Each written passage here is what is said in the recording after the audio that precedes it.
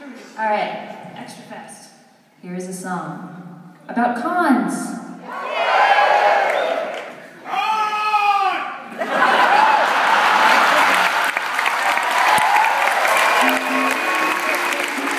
He had the shiniest of hair, and he walked into the room with an authoritative air, his carefully shaped eyebrows so severe you could barely even tell where the prosthetics met his ears.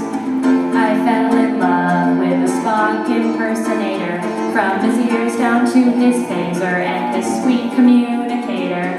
I thought my search for love was at an end, but being highly logical did not make him a very good boyfriend.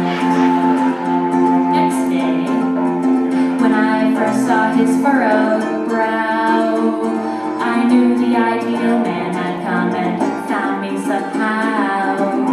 I mean, what else could I think when he looked me in the eye and told me prune juice is a warrior's drink? I fell in love with a wharf impersonator, from his forehead to his baldric and his badge communicator. I thought my search for love was at an end, but being strong and angry did not make him a very good boyfriend. Oh, why did I come to this con? This day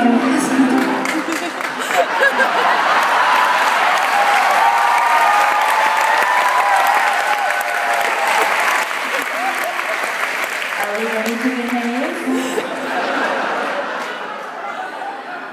Oh, why did I come to this con?